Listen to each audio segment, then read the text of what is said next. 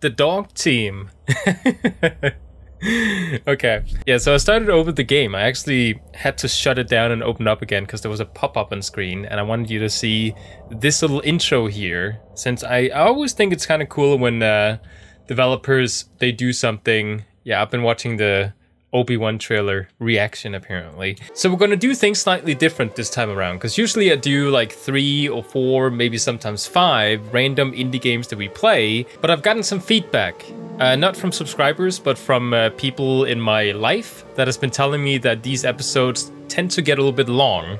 So instead of recording 1 hour, we're just going to be doing 1 and taking a look at 1 game. And I think that just kind of makes things easier. So we can just take a look at 1 and it gets all the focus. So, you know, if it's a good game, it gets all the praise and it doesn't get overshadowed by other games, which is just kind of nice. Of course, that also means that it has the opposite effect if this is not a good game. So the game we have here is a game called Out of Sight. And this is a very different game from everything else I've seen out there. Apparently, you control a blind girl who has been kidnapped, and the only way she can see is through her teddy bear. So you have to like carry around the teddy bear and place it different places to get different camera angles to allow for her to solve puzzles. And that just kind of seemed like a really fun way to do things. So, you know, I'm very interested to see what this is. I love the little button that we have as the mouse cursor. Kind of a, you can see a little bit of the whiteness of the PNG image they use. But other than that, it's a really cool thing. There's no settings. We do have controls. Everything looks custom made, by the way. This is nice. This is a Unreal Engine game. Usually with Unreal Engine games, you know, they look beautiful, but there's not much gameplay in there. So hopefully this time around, we do have some gameplay because it's a unique concept. So why not? So we have some walking buttons. We place or take the teddy bear with the left mouse button. We can jump, we can interact. Right mouse button to pick up item, and then we can lift up Teddy. Good. And we have sound effects. Let's just go ahead and start the game here.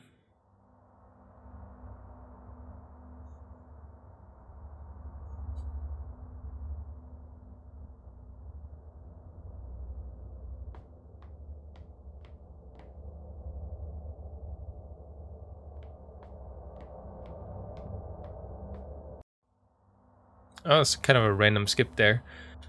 Oh wait, we control the teddy bear at the moment. Oh, right, so we're walking with the teddy bear in front of us. How do I, it said we could jump, but I'm not feeling like we can. Maybe we need to not jump over, but, oh, solve a puzzle. So we place Teddy. Okay, so we can't jump if Teddy Bear is in our arms. This is really cool, so we need to go pick up Teddy again. So it's like a mixture between third person and first person. That's different. So we've got some drawings, you know, some people getting grinded up and fed to different things. I'm seeing a little bit of clipping. I just want to point that out. Like there's a little bit of clipping going on, and I don't know what that thing is. It's like there's a invisible layer on top of the stairs. Other than that, it's a beautiful looking game. It plays well. It actually fits with my mouse cursor sensitivity, which is a complaint I usually have with these type of games when there's no settings. So I think we can place Teddy here. There's kind of like some particles. So we can place Teddy there. And we need to get out. But we can't do that because there's a lock on the door. What to do? What to do? So we'll jump up. I wonder if I just press jump. Okay, she jumps up by herself. I thought I had to like click forward or to jump forward. I need to get Teddy. I really like the intro with the animation and... Oh, we can take a look at the bad guy. Yeah, so that's the kidnapper. And we can place Teddy a couple of places. That's kind of cool. Has that been open the whole time? I don't know.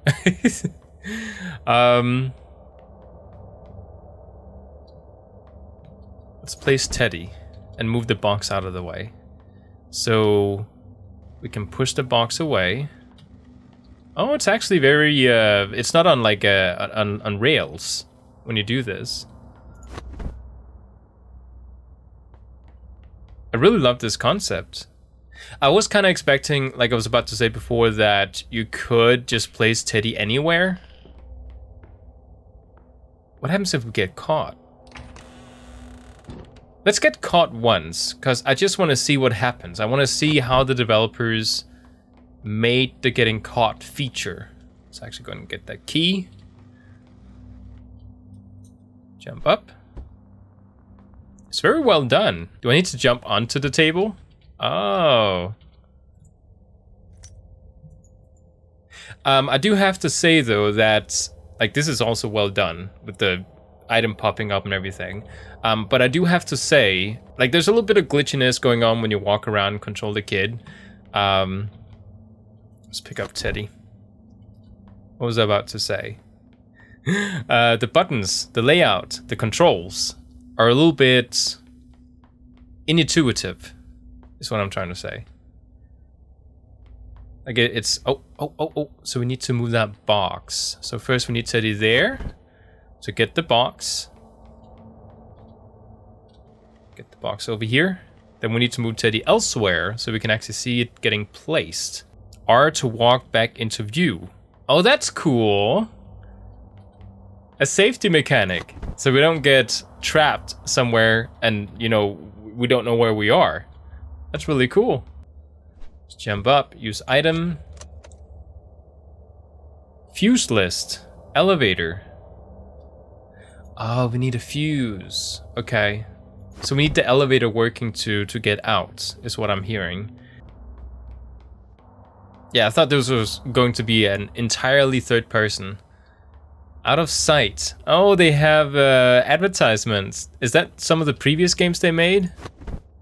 Can you... oh, I really want to see what they have. Okay, so we've got out of sight. Pacificus. What does that say? Okay, so...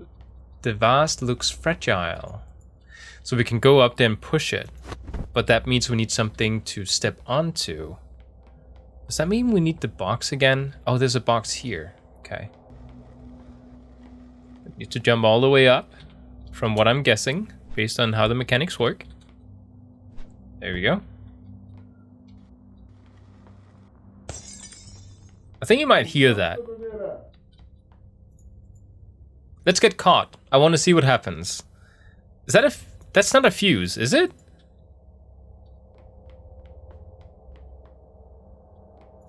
Yeah, I want to get caught. I want to see what happens. So where's the bad guy?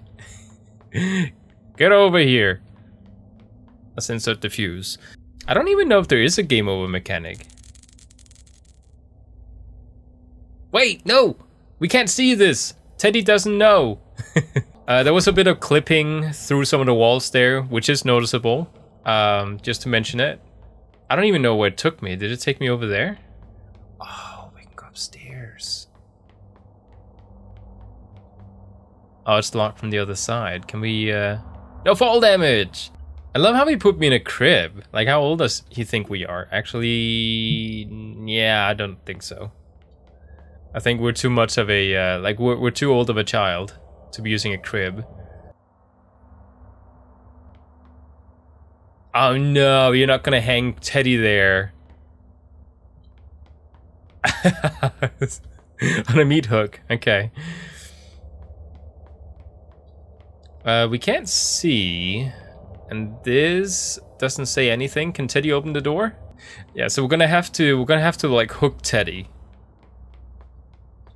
And then we have to pull the handle, I think. Oh my god. You can even see the spear coming out at the bottom there. Oh. Yeah, let's push this. Oh. I wonder if we can get stuck in between the box and the object. So, like, so far, this game has good ambience. Like, well, I don't think you're actually going to be able to catch me. Oh, there he is! What happens? Oh, it just fades to black. Okay. So we need to hide. We can't run. So that's not good. I was kind of curious to see what happens. The ambience is good. Lighting is good. Oh, look at the doll. Wait, is that a kid?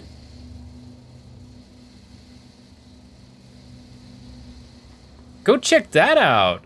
Oh, you can't get up there. Okay. Yeah, that was definitely a kid up there. I love how you can play this game almost without a mouse. You can definitely feel this is an indie game.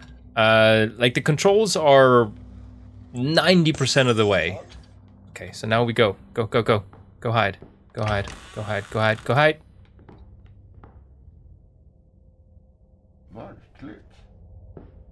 Wait, what? What did he say? Almost sounded like he said "mærkeligt," which is the Danish word for strange. I want to see that kid. Okay. Performance, by the way, I think the performance is fine. Are we not supposed to pick something up? Like, why did we do? Oh, to open the door. There was a game that came out a while ago, like many years ago. I think back in 2014, maybe. Oh, what is it called? You play this little toddler that can barely walk, and then you have your teddy bear that you bring with you, and the teddy bear is talking to you. It was a very like back when indie games were like just becoming a thing. It was a very popular game because it was made by just like some students. Like it kind of feels that way. Yeah, so we can't see that kid. I don't know if that was a doll or a kid.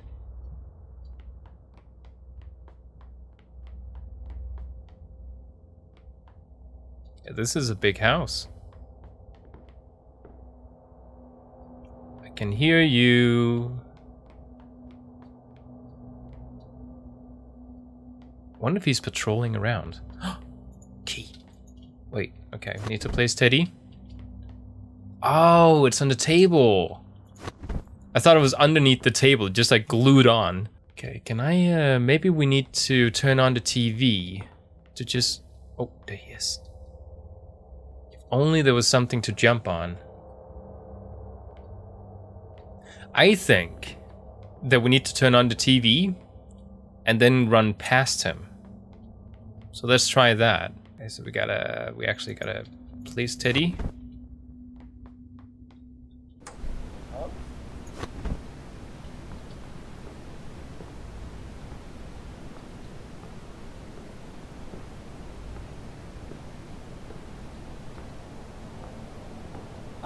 Oh, no, no! Go away! Okay. This game is actually terrifying. Like I've said before, like real life situations are always more scary than a ghost. And this is a kidnapper. At first I thought, oh, well, he saw me quickly. But like, I kind of understand. Like I would have to be here in reality to not be seen.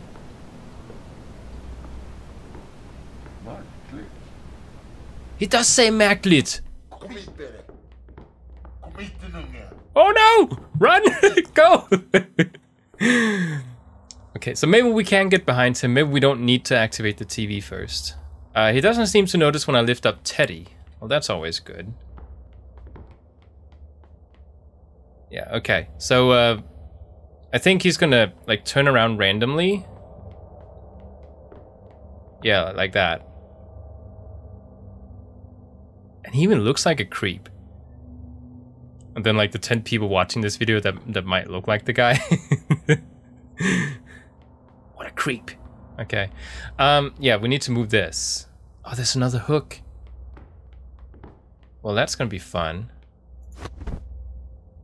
I love how like you can tell that I think this person may have some sort of like maybe like a degree or something, because they have a fundamental understanding of how to teach the mechanics of the game, just like one at a time, and how to like take simple mechanics, like for example this hook, and then implementing it into other puzzles. Like for example, now we need to move Teddy as we're moving the box, and it's just really cool to see. I should wait for the hook to stop moving. Why? Okay, so he's there. Okay. Needs to turn around. This game is brilliant so far. Again, like I said, there's a... What? How did you see me? Oh no, we start all the way back here. Yeah, okay, go. We can do it. No! I kind of feel like he doesn't manage to turn around quite when he notices me. I feel like the sensor that has been added onto him as a character is like it flips immediately right as the animation from the turnaround starts. So like even though he hasn't turned around at all yet, the sensor is still picking up that I'm back there. So that you know, just as a user experience type thing is something I would personally want fixed.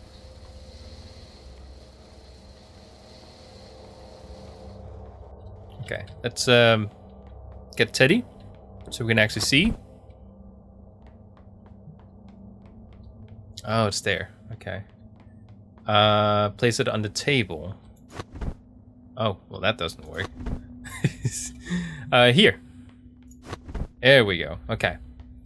Sometimes it doesn't also quite pick up if I feel like I'm trying to like jump on or like grab onto one side of the box. It doesn't quite catch onto it. Okay, so pick up item. It's weird, like sometimes it's E, other times it's right mouse click.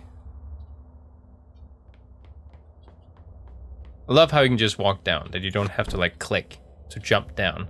That was one key. Oh, the other key is gonna be where he's standing. Is there like a checkpoint system?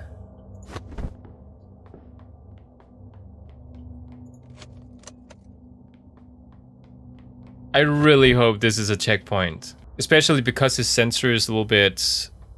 It's not perfect. Like, you don't feel like he should have seen you. It's on the table right there. Okay. Oh, right. We can place the box over there so we can get past. I'm just gonna mention it now. Like, if the developer's watching, seeing this feedback, if there's no checkpoint system right now, it's a little bit frustrating. Because, you know, like, I feel like I have gotten the key, and I don't want to have to start all the way over again. He comes around, pick up Teddy, and then we jump across. Did he say Vefen? Like, he might be like a Swedish or Norwegian person. Like, it's like he's saying those words that I know. Oh, I just realized. Yeah, he does say märkligt. Yeah, it's definitely a Scandinavian developer. Oh. We're gonna place Teddy here. Then I'm gonna turn on the TV, and I have to do this in like... Okay, I thought I had to pick up Teddy. Vad fan?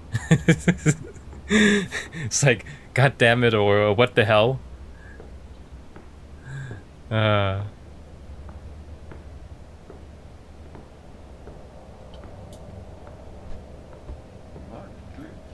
Märkligt. Okay, F, F, F. Wait for him to get around. We're fine.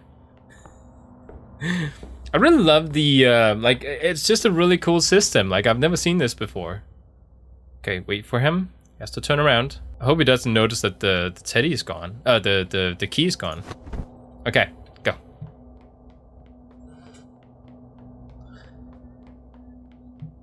Put Teddy here. Unlock the door. What if this is not the... Whoa! Whoa! Oh! Oh! Run! Oh, Teddy's sacrificing himself for our sake. Just run. Jump out the window.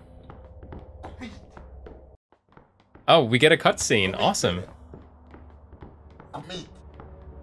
Yeah, it's not Danish. Oh, he threw the teddy at me. So, okay, good. Grab it, go. Yeah, because that's too tiny for you to jump through.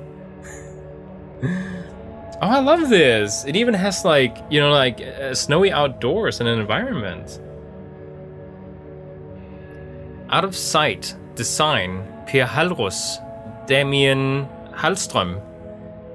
Yeah, this is definitely Norwegian or a Swedish developer. I can never quite tell between those two, because it sounds a little similar.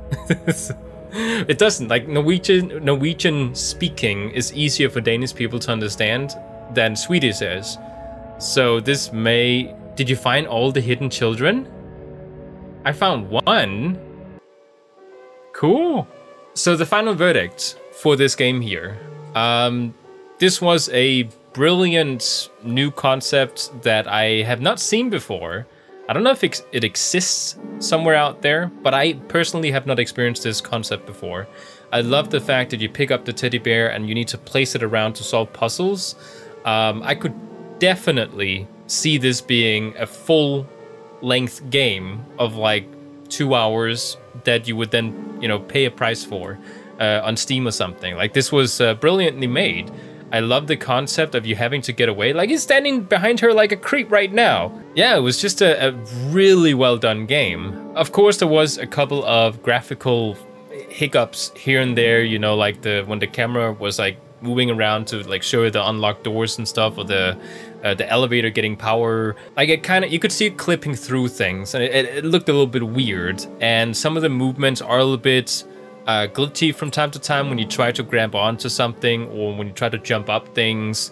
Sometimes when you move, it acts a little bit weird, like you're kind of like backing up and turning around like you're floating from A to B. But it's like very minor that you see it, but you just like barely notice it.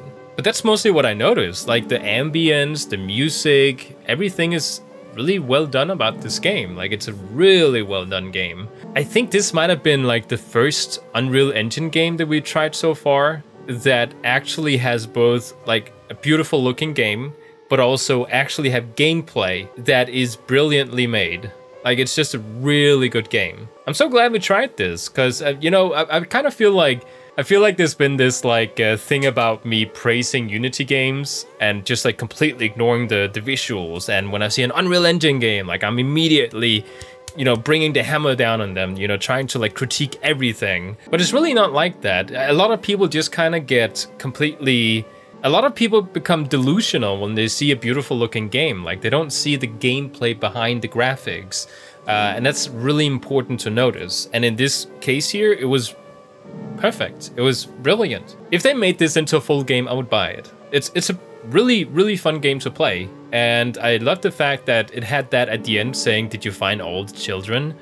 Like, there was more than one. I wonder how many there are. Like, I wish it would say a number. Like, does the credits say, oh, there's like 6 kids in the level and you have to like find them? So how many people were on this game? We have... It says art and design. I'm guessing design is what they mean when they say like people who designed the technical aspect of the game. And then you have like the artistic people on the side who did all the modeling and all that stuff. I wonder how much of this is homemade. It feels homemade, but in a good way. Like, it feels like the models and everything that was made for this game are well done for a homemade game. Like, it's at the borderline where I'm like, is this like store-bought assets from someone who, like, you know, has spent a lot of time making these assets and sells them on the store? Because it looks really good. Yeah, it's just super rare that we see a game like this. I love how the menu is. I love everything about it. It's really only that small, tiny bit with the hiccups when, you know, with some of the movements and camera transitions, clipping through things. That's the only criticism I have. Otherwise, I would give this like a 10 out of 10. All across the board, because it's just very well done. So what do you think? Would you get a game like this if it was on Steam for like, let's say, $5–10 for maybe 2 hours of gameplay? I would personally do it. I would think that was a very fun game to like purchase and play a full version of. So I hope you enjoyed this video, and I will see you in the next one.